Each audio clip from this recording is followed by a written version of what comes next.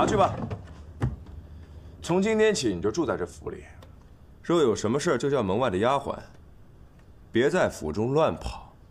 你记住，这府中可没多少人喜欢你。放心，我会乖乖待在这屋子里做小姐，绝对大门不出，二门不迈，不会给你们添麻烦的。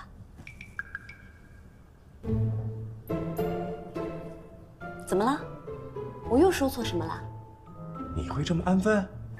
我不安分，可是我懂看眼色。殿下想要孝顺王爷，自然不会多为难我。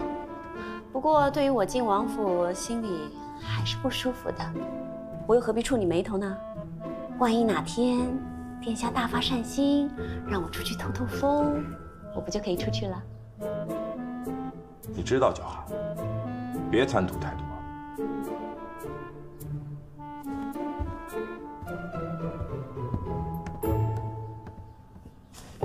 太好了，没想到这么容易就拿回陶钵了，还能去看花灯。花灯节人这么多，我就不信找不到机会溜出去找竹先生。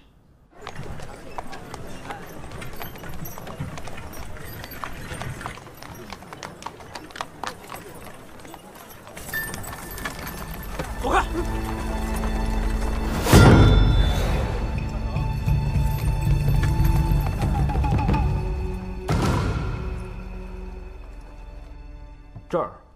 这儿，还有这儿，我都会派人把守。依我看，这里，还有这里，派一些暗卫进去。少爷，明月山庄的人已经到京城了。看来，京城要热闹了。少爷，少爷，天门关刺杀我们的人有消息了。是谁？是明月山庄的人。他们进城的时候，我刚好经过，看到了在天门关刺杀我们、被我们舍下面巾的那个人。不过那天指挥的人是个女的，哎，会不会是柳明月？柳明月不可能，刺杀还用不着她出手。不过我倒是听说明月山庄有个大小姐，年纪轻轻就文武双全，我觉得她的可能性比较大。哎，少爷，那要不要报官抓他们？仅凭一个人，而且人证只有我们2个，还是不够的。我觉得还是先找到人，拷问看看有什么线索再说。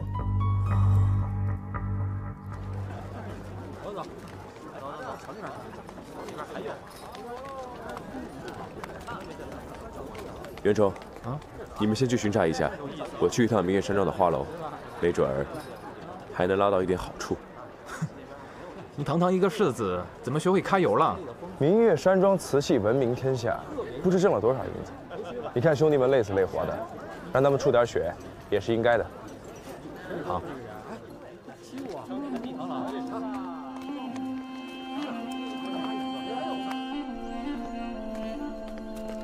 去通知你们庄主，就说王爷世子找到有事相谈。诺。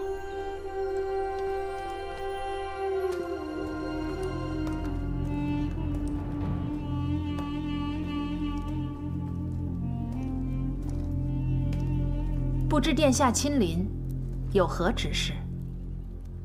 看柳庄主一介女流，竟然短短10几年内，让明月山庄成为皇商，而且大有压倒飞云堡和莫府之势。本世子很好奇，柳庄主有什么秘诀？哪有什么秘诀？全凭王爷和皇上支持，妾身才能撑起这个庄子。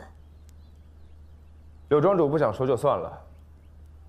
本世子这次前来，就是来告诉柳庄主，此回京城也不太平。上个月莫若妃在天门关遇袭，大年30，又遭暗器袭击。现在的歹徒还真是越来越放肆了。所幸并没有得逞，要不然妾身就失了一个好对手。皇上命本世子为此次花灯会的侍卫统领，保护大家的安全。可是，花灯会这么多人，难免会出纰漏。要是有哪个不开眼的，冲撞了柳庄主的花灯会，柳庄主还别介意。黑燕，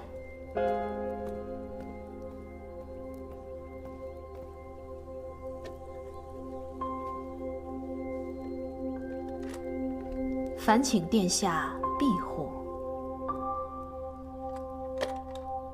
柳庄主慷慨，那本世子就恭敬不如从命了。柳庄主请放心，我会派人紧紧盯着明月山庄，保证连一只苍蝇都飞不进来。谢殿下眷顾。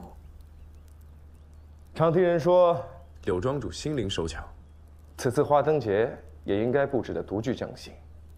不知本世子有没有眼福，可提前参观一下？当然可以，请。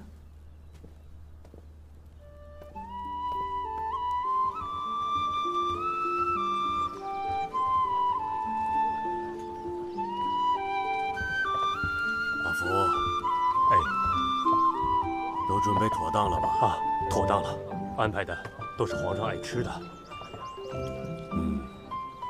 伯妻，在看什么呢？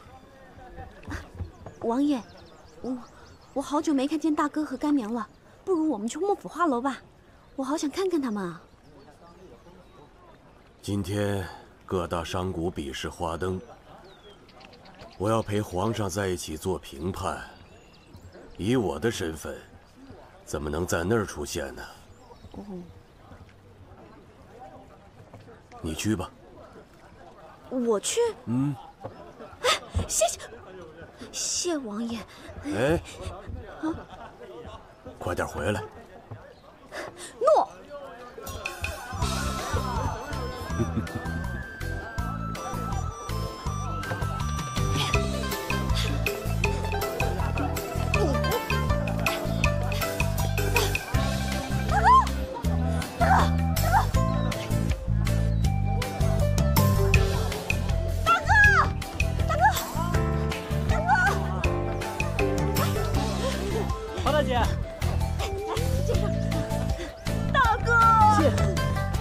过得怎么样啊？还行吧。哎，大哥，今年花灯节你有没有把握赢啊？我看啊，这个赌坊已经开了盘口，目前赌幕府赢的已经是1赔2了。你要是有把握，我就去压个300两。300两啊？你什么时候存了这么多银两？小心别赔光了，我告诉你。啊，大哥，你这么没自信啊？那算了，我还是先帮你去明月山庄探探底。如果他们的花灯节目很好看，我就不赌了，省得把银两都赔光。哎，待会儿从明月山庄出来，我就去赌场。赌场人那么多，还有前后门，你们总看不住我了吧？那我就有机会去新源当铺找竹先生了。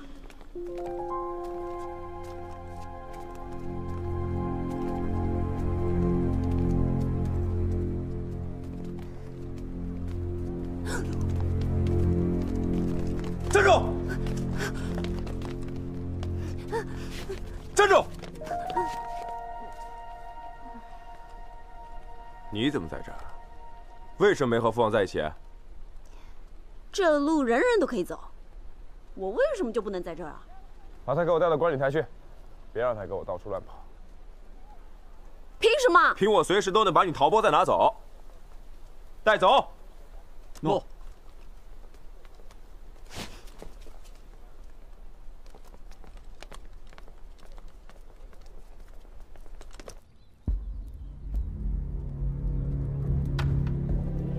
师傅，准备的怎么样了？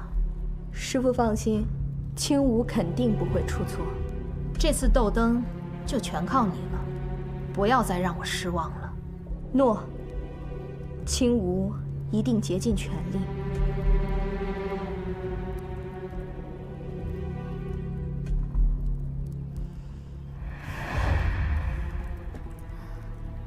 大小姐。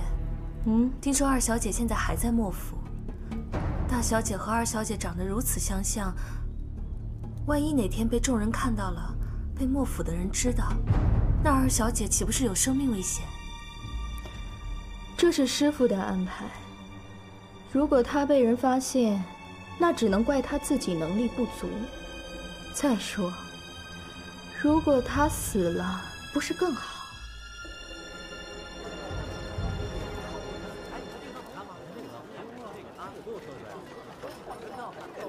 袁崇啊？什么呀？打开看看喽。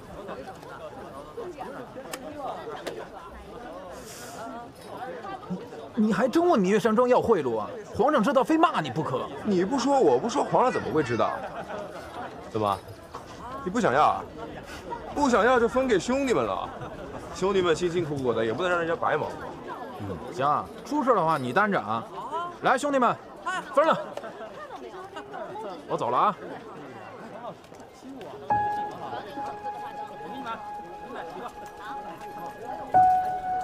小六，我刚才看到了天门关自杀花不起的人，就在画楼里面。只要他从画楼出来，依旧带人跟他闹事，我就以街头斗殴的名义把他抓起来。明白。走。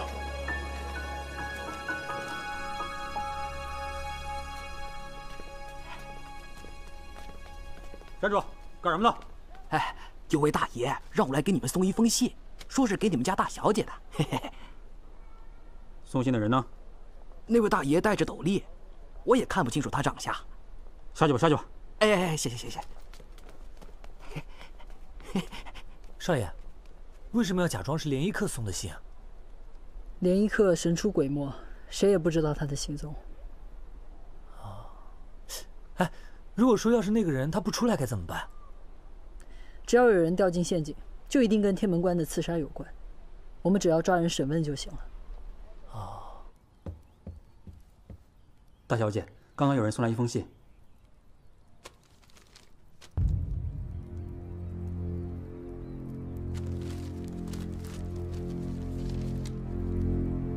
天门关一事，何方小胡同见？送信的人呢？是一个乞丐，属下已经问过了，让他送信的那个人戴了斗笠，那个乞丐没有看清楚对方的长相。你派人去查查，看是不是连衣客在搞鬼。诺。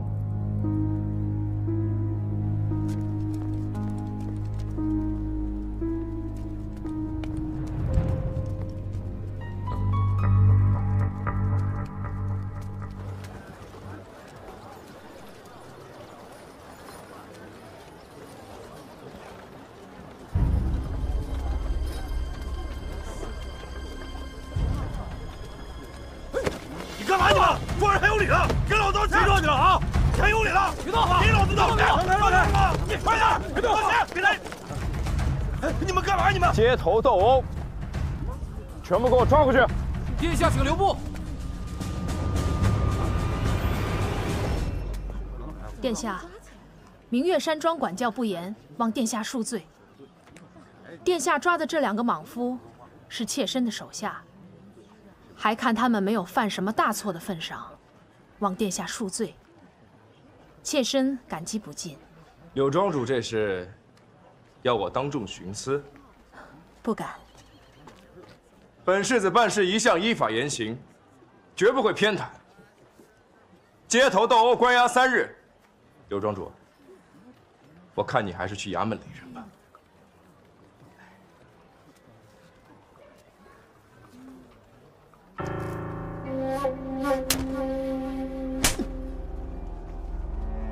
明月山庄一向以礼待人，你们竟然敢在街头斗殴，给我去牢里好好反省！带走。诺。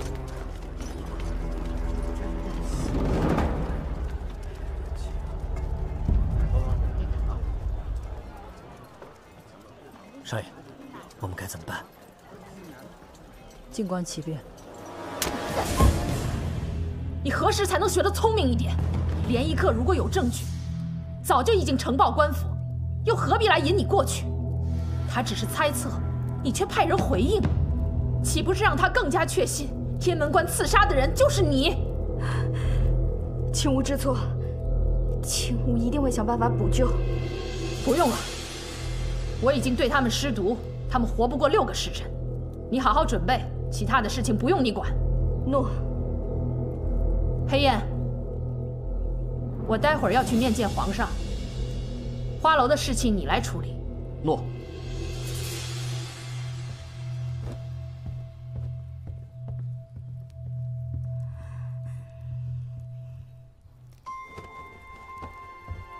参见皇上。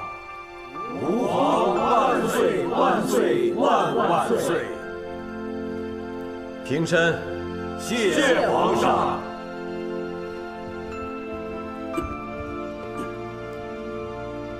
虽说士农工商，你们排在了最后，但朕心里清楚，天下熙熙，皆为利来；天下攘攘，皆为利往。正所谓逐利为商，没有你们，朕的天下不会如此繁荣。所以朕开先河，每逢正月15元宵佳节，宴请诸位于此，就是希望诸位能够齐心协力，共谋经济发展。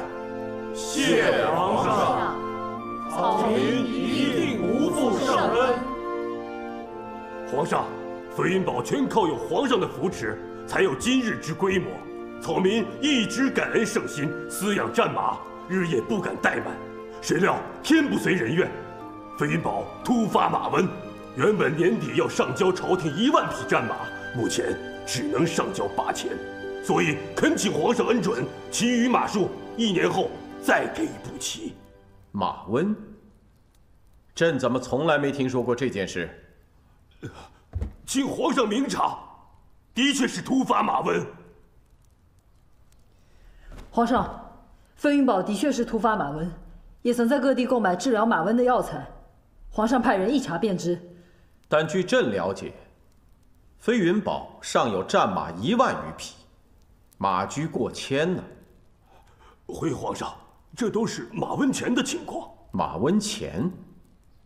云堡主，朕派去的亲信，可从来没有跟朕说过这件事。你是想利用战马之势，谋不义之财吧？冤枉啊，皇上！草民一心为皇上，岂能做出那些苟且误朝之事？定有人存心污蔑，请皇上明察。那云堡主的意思是，皇上听信谣言了，北野王不安分，皇上需要这些战马来戍守边疆。云堡主既然已经跟皇上签订了战马的协议，一句马瘟就想免责，未免也太儿戏了吧？算了，至于马瘟是真是假，今天朕先不追究。云堡主，正月过后，如果朕看不到这1万匹战马，你就提头来见吧。草民遵旨。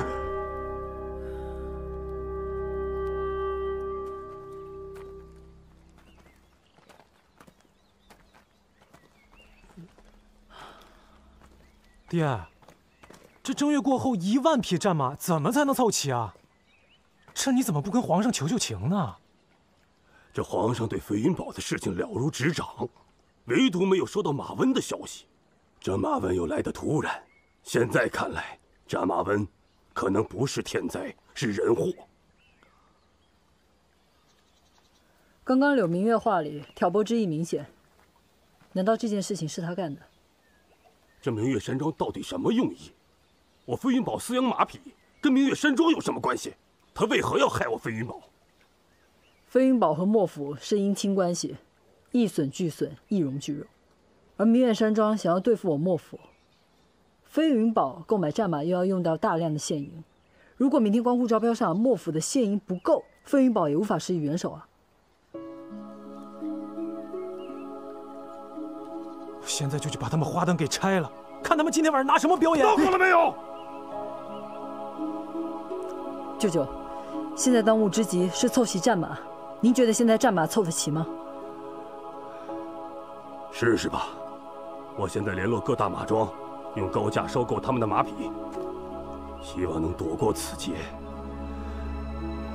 一山啊，关于流通权一事，我可能就无能为力了。你好好准备你的花灯晚会吧，今晚一定不能输给明月山庄。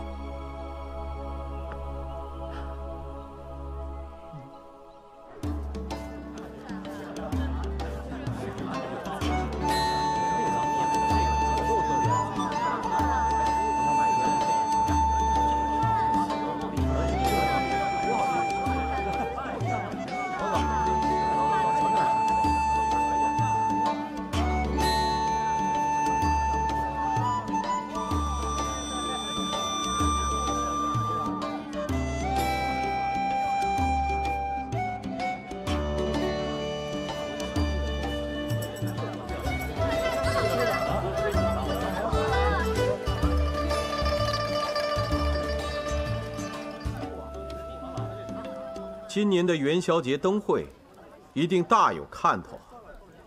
七王，意下如何？皇上真是目光如炬。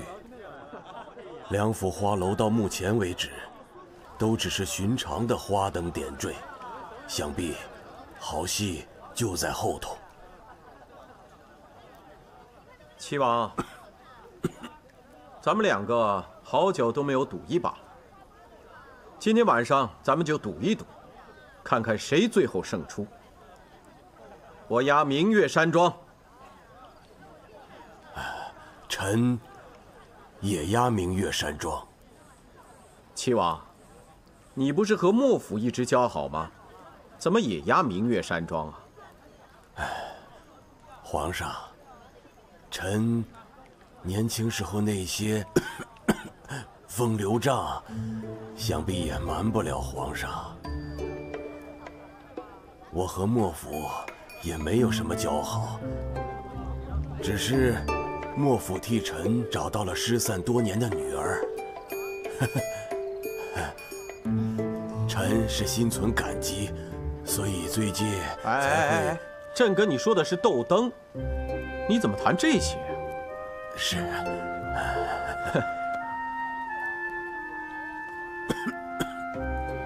玉儿，今天话不多，怎么了？是不是和你父王闹什么别扭了？哎呀，皇上又取笑我了。玉儿昨晚和袁崇去南下方巡查，天明才回来，所以想必是没有休息好，所以才会话少。而且今天这灯会人多眼杂，他是担心皇上您的安危，所以故意不说什么话的。玉儿，今天晚上戒备森严，闲杂人等是进不来的，啊，不用那么紧张。多，来赐座。谢皇上。你就坐在朕的身边。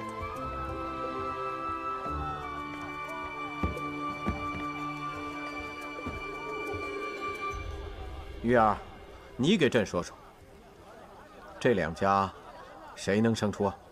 当然是明月山庄。看来还是父子同心啊。为什么？斗灯素来讲究的是一个奇思妙想、精致传神。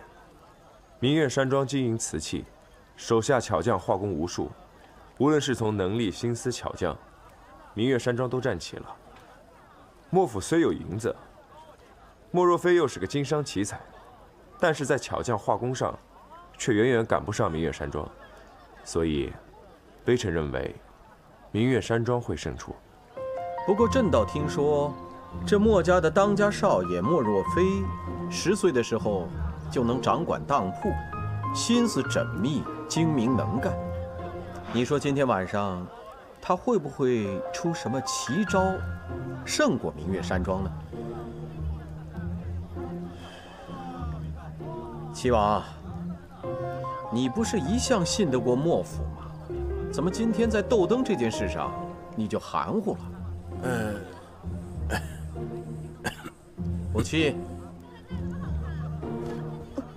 皇上，你给朕说说，你觉得哪家能胜出啊？当然是我大哥了。说来听听。我大哥的心思比一般女子都要细腻，怎么就比不上明月山庄了？肯定是莫府赢。坐下吧。齐王，女儿家外相跟你不是一条心呐。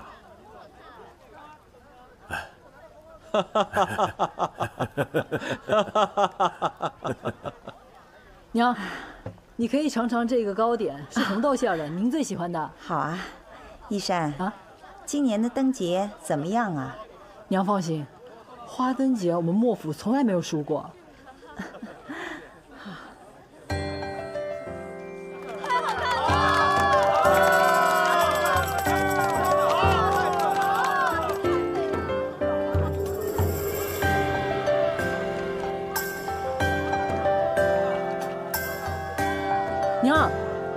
的船。是我们莫府的。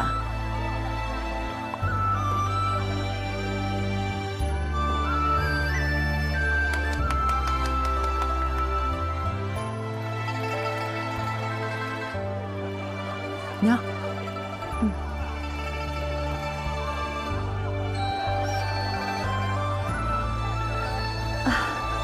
还有歌舞呢，漂亮吧？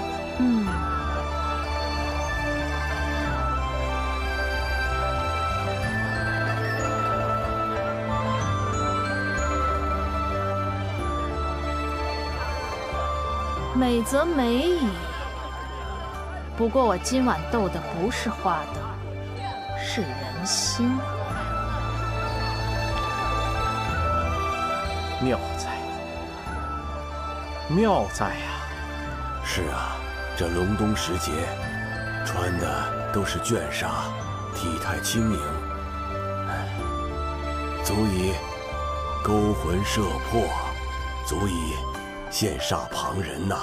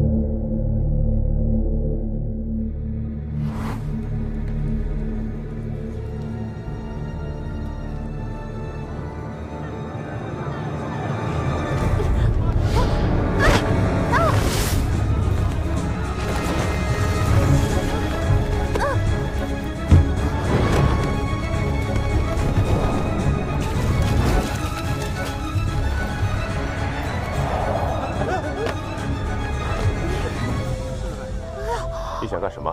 啊？今天这么重要的日子是你能够捣乱的吗？要是皇上怪罪下来，牵连到王府，我绝不会饶了你。啊！糟了，我忘了皇上还在，对不住，对不住。你告诉我，你刚刚在花舫上是想干什么？没什么，我就是看那花舫好看，想上去看看，然后见他们跳舞跳得好玩，就想跟着跳嘛。没想到他们这么不好客，一脚就把我踹下来。活该！你扰了明月山庄的花灯节表演，他们杀你的心都有了，踹你下台，那算是轻的。不信。哎，大哥！殿下，莫公子来的正好，本世子还要去保护皇上，有劳莫公子帮我看紧他。要是再敢闯祸，我绝不轻饶。诺，殿下，我会看好不弃的。不弃，你没事吧？没事儿，就是有些疼。哎，大哥，我告诉你件事儿，刚才啊，我在那花舫上跳舞的时候，近距离看到他戴面纱的样子，很像在天门关指挥刺杀我们的人呢。你确定吗？觉得有些像，但还不能很确定。金生，哎，少爷，你觉得那个人跟青儿长得像吗？有点。恢复以后，把青儿从厨房调到我院中来。诺。皇上。月儿，朕看你也不像传说中说的那样，记恨这个丫头啊。臣只是怕她成了落汤鸡，让皇上笑话，而且父王也会责怪儿臣，不去救她。齐王啊，朕看今天就算明月山庄胜出了吧。如果不是那个丫头捣乱，明月山庄的表现还是不错的。诺。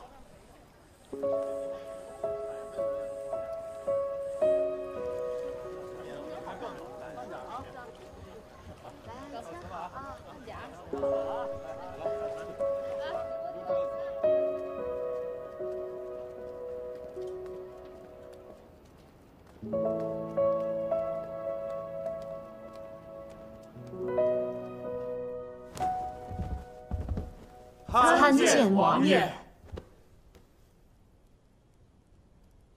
起来吧。谢王爷。妾身不敢。小女轻无冲撞郡主，罪该万死，请王爷恕罪。算了，是小女失礼在先，怪不得她。好在大家都没有事情，起来吧。今年的花灯节，恭喜柳庄主了。多谢王爷。这支舞，王爷喜欢就好。不知王爷是否有雅兴到府里坐坐，让小女轻舞再为王爷单独舞一曲。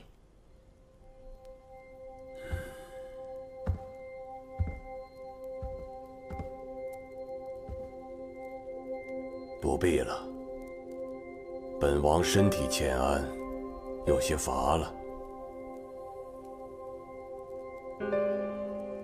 阿福，回府。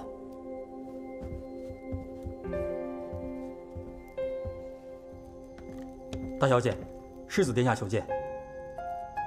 知道了，退下吧。诺。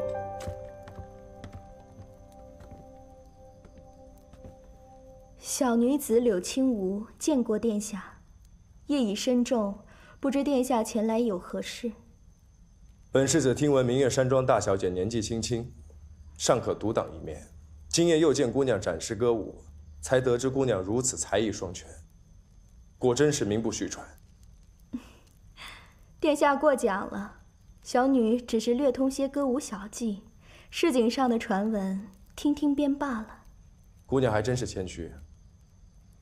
今夜的舞蹈令人十分陶醉，请恕本世子唐突，可否让本世子一睹芳容？在舞台上已经隔着一层面纱，现如今又隔着一层纱帐，还真是让本世子着急。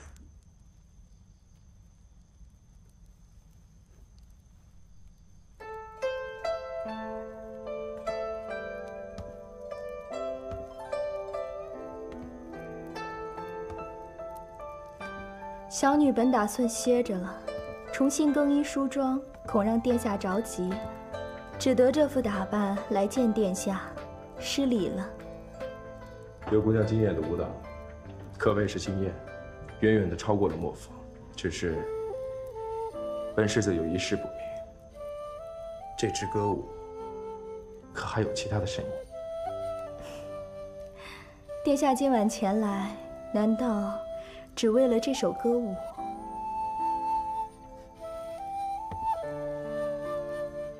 歌舞与佳人，本世子都想了解。不瞒殿下，家父过世多年，家母一到冬天就缠绵病榻，思及家父，难免有孤雁之感。排这出戏是小女的主意，想替家母一书郁结。